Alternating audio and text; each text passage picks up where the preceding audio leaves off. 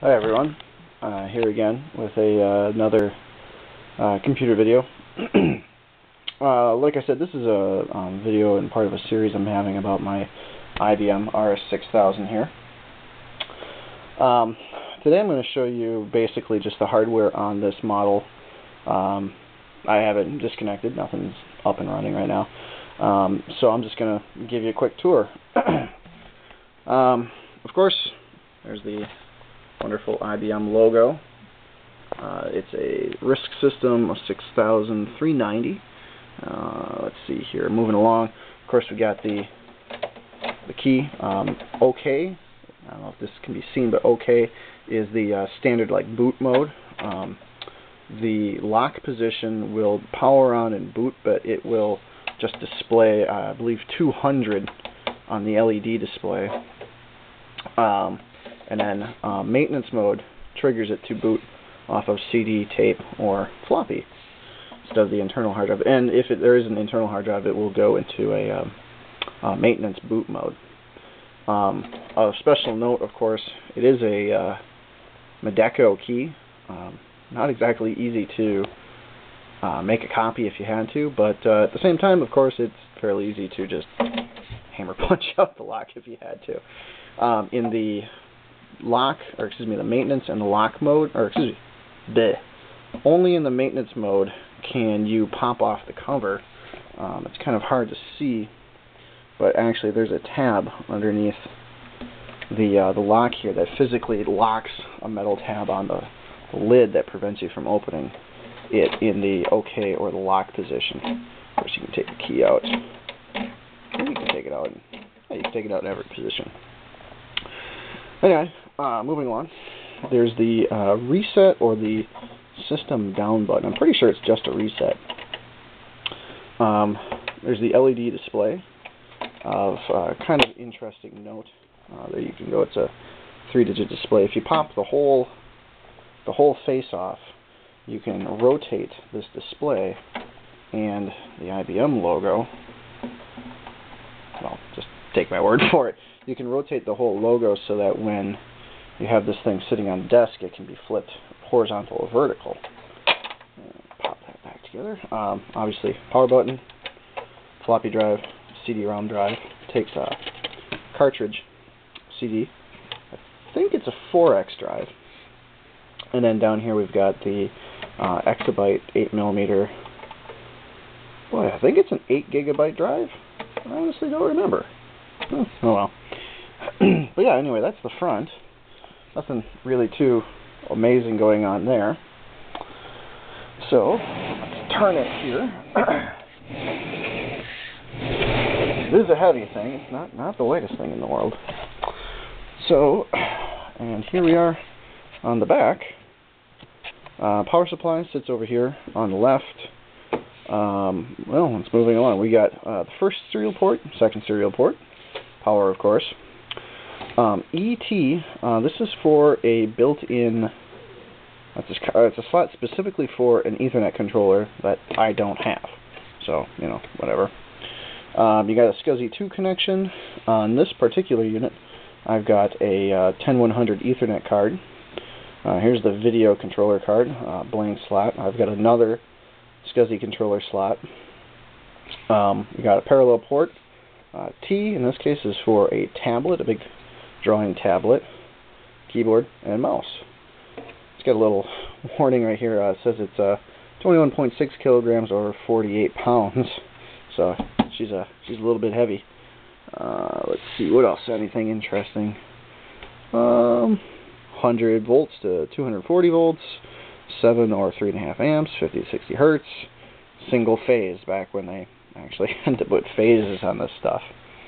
So let's pop the lid. On this one, it's just a simple matter of this screw is still working correctly. This one, they're supposed to sort of capture and stay on there like that. This one just comes right off. And we've got to turn the key to the maintenance mode, the wrench, so we can pop the cover off. it like that. And here you can actually see a bit more clearly, you know, lining up with the key, the tab that interfaces with the lock. So we take that guy off, set that down over there, set it so I don't trip and kill myself, and there we go. So here is the inside of the unit. Let's see here, I just need to grab something so I can point some things out. Pen, haha. Okay, so it's pretty straightforward. Power supply, of course. Floppy drive. It's kind of interesting with the floppy drive is that there is no power cable for this one. It's integrated into this, I don't know what you would call it, sort of a custom cable. Cable from the motherboard goes down into this, male header, which then has the power going to it over here in the floppy. Of course, we've got the SKZ for the CD-ROM drive, and then below that the SKZ for the tape drive. It all comes out in 50-pin connectors, which go to a 68-pin to a 50-pin connector. For at least for now, I've got a single 9 GB, I believe 7200 RBM drive. Again, 68-pin SKZ 2, I believe. Moving along. Well, one thing to know, this is actually just a bit of foam that was supposed to be in there. Probably the last time I took this thing apart, that foam, you know, was just in really bad shape. You would squish it and it would stay that way, and it was kind of falling apart. And that acts as an air dam for the fan. And hey, here's that key switch we were talking about. But so I just wrapped it in some packaging tape just so it can still, you know, block that airflow there. Let's see, what do we got? It's kind of hard to see, but that Ethernet controller, it doesn't actually go to a microchannel slot. It just kind of goes to this sort of, I don't know, probably 24-pin, almost ISA hard edge connector down there. It's nothing, not standard like any of the other microcontroller slots. You know, there's a fan here in the front. I believe that was optional. I think I got that out of another machine. Yeah, we got here's the network controller card. There's the video card, SKZ controller. This card here is the CPU card. The CPU, a lot of the backplane microcontroller sort of stuff, the chipsets are all built into that. The cache is on this card as well. And then we've got two 256 megabyte cards for RAM. I'll take those out in a minute, but each has, I think 2 or 8 32 megabyte SIMs, 72 pin SIMs. So let's pop out, to take out, in order to pop out the cards, you have to loosen these screws down here. Loosen those up a little bit. This system in particular is kind of finicky. If it won't boot, or if it doesn't boot properly, usually I have to reseat the RAM or the CPU card. So let's pull out that network card, and I'll start showing that. Pretty straightforward to pull these things out. Lift it up and out. The network card isn't really much to look at. Big plastic spacer, big fiber, non-conductive piece of paper there, and it's a double stack card.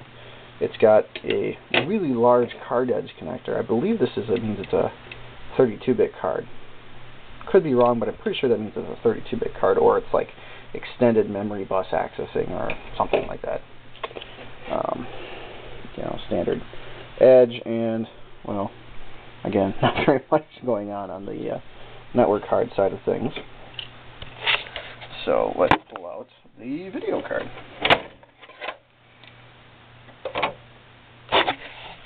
the video card,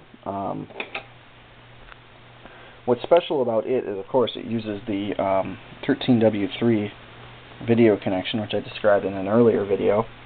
Again, it's got that long bus. Believe this is the RAM.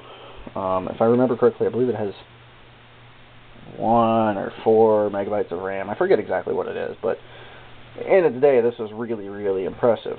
What's also interesting is that there are 4 dies mounted directly on the motherboard, on the video card. They're not epoxy encapsulated or anything.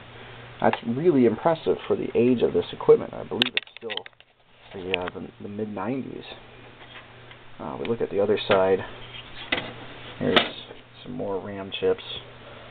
So I mean, if they're 1 megabyte chips, maybe it's 8 megabytes. If they're 256s, maybe it's 1 megabyte total. 1 megabyte seems like a very little amount of RAM for this machine, so it's probably a bit more than that. But I'll set that one aside. Pull out the SKZ Controller. The SKZ Controller is incredibly straightforward. You could either use a internal connector like this, or you can use an older style SKZ connection like that. That was reused a lot on the x86, the 386, the 286 style PS2 machines. And this one is your SKZ 2 connection.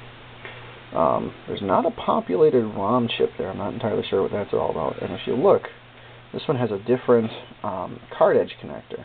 If you compare that to the